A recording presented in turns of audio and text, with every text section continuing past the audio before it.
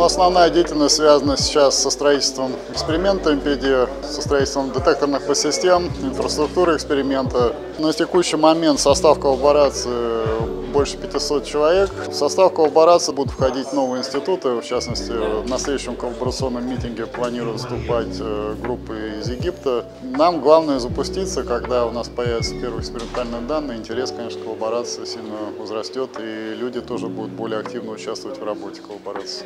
I am very impressed. I was here about a year and a half ago, and this was not even 5% of what I see today.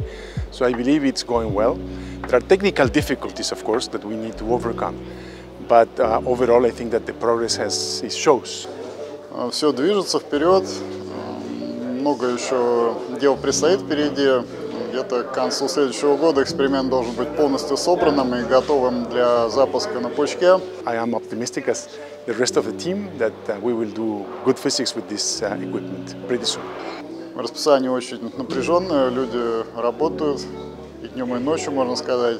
Но мы надеемся, что каких-то проблем глобальных не возникнет, и мы действительно сможем запуститься в конце следующего года.